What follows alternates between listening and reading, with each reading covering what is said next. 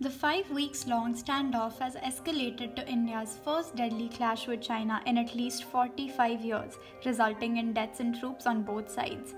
India will have to re-examine its policies towards China and implement a recalibrated foreign and defense policy, says Gautam Bambawale, the former Indian ambassador to China.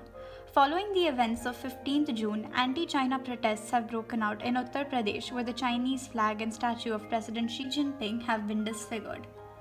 The Indian side has been pitching for the restoration of status quo ante and immediate withdrawal of thousands of Chinese troops from the areas which India considers on its side of the LAC, which is the line of actual control.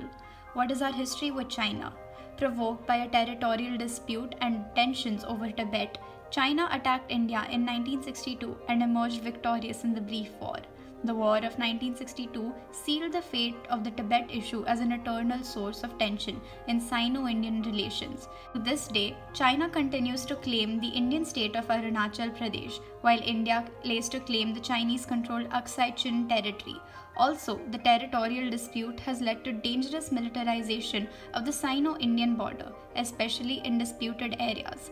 In sum, nearly half a century since the war has occurred, it continues to cast a long shadow over these relations. The question still remains, what led to the Galwan dispute? The military superpowers have been arguing for decades over territory in the high-altitude, largely uninhabited region.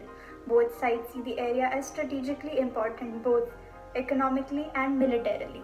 However, simultaneous face-offs in notable regions such as the Nakula Pass in Sikkim, Pangong Tso Lake, and the Galwan Valley make the situation different. If neither gives way, the dispute could have destabilizing consequences for both countries. How dangerous can this be? Potentially very dangerous if efforts to reduce tensions fail.